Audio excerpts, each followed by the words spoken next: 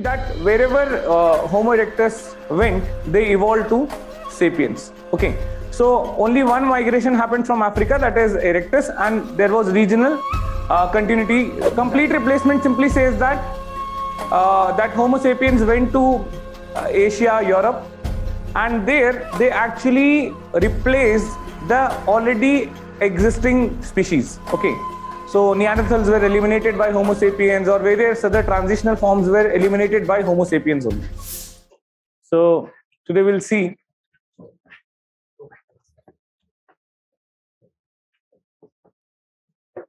Homo sapiens. Okay, मतलब अपने बारे में नहीं, but the fossil Homo sapiens. So पुराने वाले, yes. So 3 fossils, they are mentioned in our syllabus.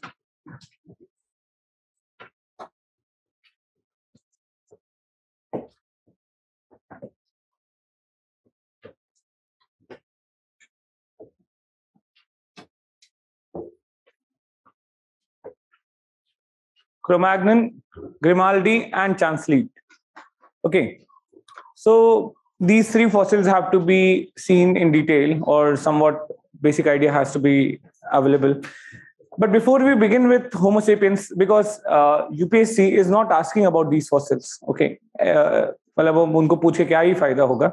So either UPSC is concerned more about the theory of origin of Homo sapiens, or UPSC is concerned more about the culture of Homo sapiens, that is the upper Paleolithic culture.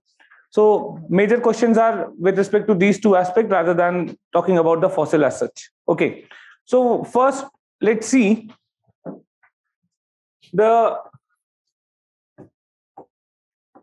theories of origin of Homo sapiens. And that gives a clear-cut answer, or that actually makes the debate very much clear. I have already discussed this regional continuity model out of Africa theory. Now we'll see this in more detail. So there were 2 major theories, or the first theory that was prevalent with respect to the origin of Homo sapiens was regional continuity model, or what is called as multi-regional hypothesis.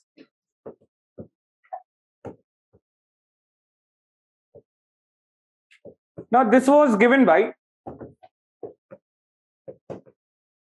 Milford Wolpoff. Okay, and the earlier existing theory, that is regional continuity, just said that wherever Homo erectus went, they evolved to sapiens. Okay, so only one migration happened from Africa, that is erectus, and there was regional continuity, that is those fossils actually evolved into, or those ancestors evolved to sapiens, that is regional continuity. Okay, second one is out of Africa theory. Now out of Africa theory suggested that sapiens originated originally in Africa. Okay, so first migration of our ancestors happened during time of erectus, who went outside Africa, gone to Europe and different parts of the world, that is Asia. But the African erectus evolved to sapiens, and then again sapiens went to different parts of the world. Now the question was that what happened to those who went earlier to Europe and Asia?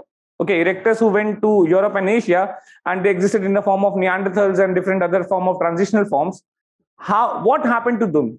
So that led to 2 subdivisions in this theory. One is called as complete replacement.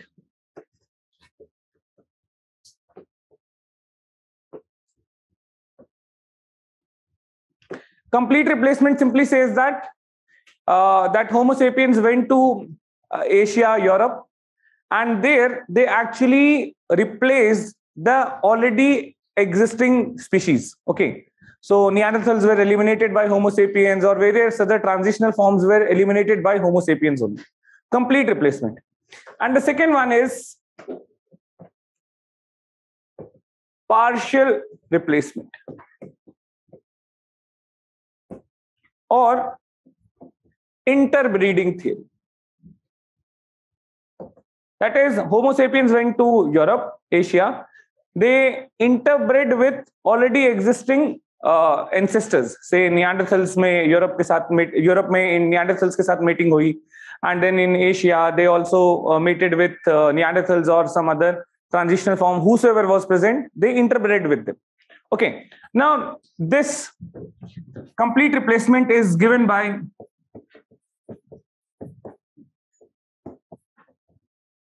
Christoph Stringer, and partial replacement is given by Fred Smith. And if you remember, there was a Nobel Prize given to Pablo Suanto, that is related to Neanderthals genomic sequencing. Now he supports this partial replacement theory. Okay, this scholar. So I have shared 2 articles today on the group. अगर आप लोगों ने कभी देखा हो group को, so उसमें I have discussed about what that Nobel Prize winner actually has given, or what kind of idea that he has developed with respect to a Neanderthal genome. So we'll discuss this. So let's talk about the first one,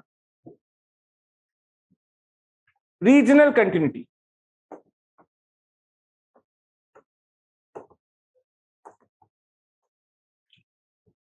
So regional continuity can be represented graphically by this.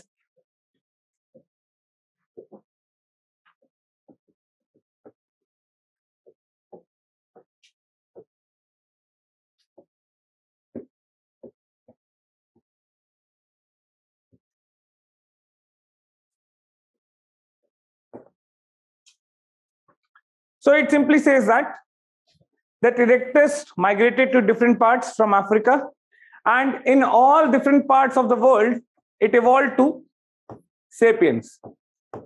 Now the question comes that if it has regional continuity, how come the people living in different parts of the world, they have similar anatomy? Agar regionally evolve हुए हैं, तो there should be some kind of variations.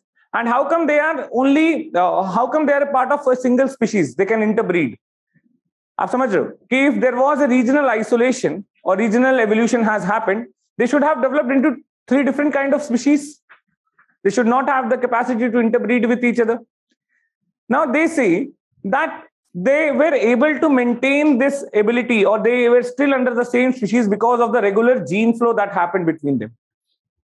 So the migration was not only once, it was in waves. And that's why there was a regular interaction between these species, or say this represents the gene flow. And that's why, despite evolving regionally and due to continuous gene flow interaction between them, they developed similar kind of anatomy.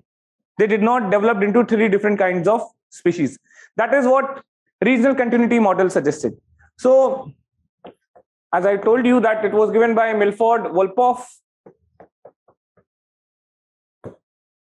Now, what evidence does it presents to justify its theory? So it presents regional continuity model has evidence like continuity of features.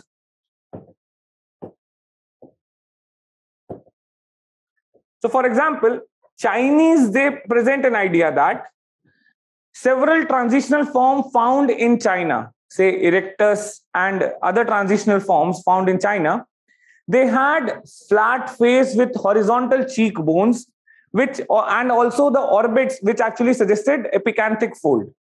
Now, these are the features which is still found in China that suggests that they have evolved from those ancestors only. Continuity of the features of erectus and other transitional form. Agar aisa nahi hota, then it means that sapiens have come from Africa. So then, why is there a continuity between the ancestral fossils found in China and the present living human population in China? That means there is some kind of relation. So that continuity is seen as that they were the ancestors of the modern population of China. Okay, so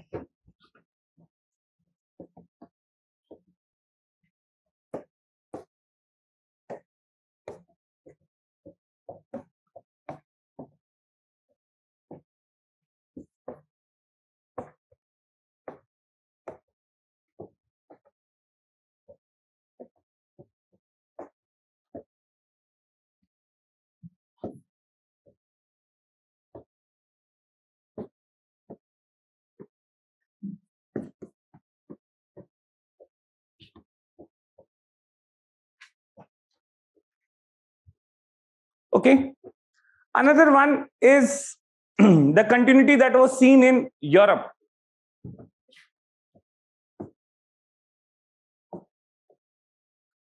In case of Europe, they have seen several fossils, which several fossils had certain features, which is also found in the modern population of Europe. So one very common feature is the presence of a bone that is called as a telltale bone. Okay, telltale bone is a bone here at the mandible region, that is the lower jaw region, where the nerves enter into the jaw. So this part of the jaw, there is a bone called as telltale bone, and that is present in the modern European population. And this telltale bone has been seen in Neanderthals as well. Okay, so that means a continuity of this kind of bone in the European population shows that they have derived from Neanderthals only. Another one is gap between third molar and the jaw and the lower jaw. So there is a gap, a peculiar feature that was present in Neanderthals. That is the gap between third molar and the jaw. And that peculiar feature is still shared by more than 50% of European population. That says that they have some kind of ancestral relationship with Neanderthals, or they have evolved from Neanderthals, and that's why they carry forward these kind of features. Okay, so that shows that the local population, or that is Neanderthals or the other transitional forms, evolved to sapiens, regional continuity model. Clear hai?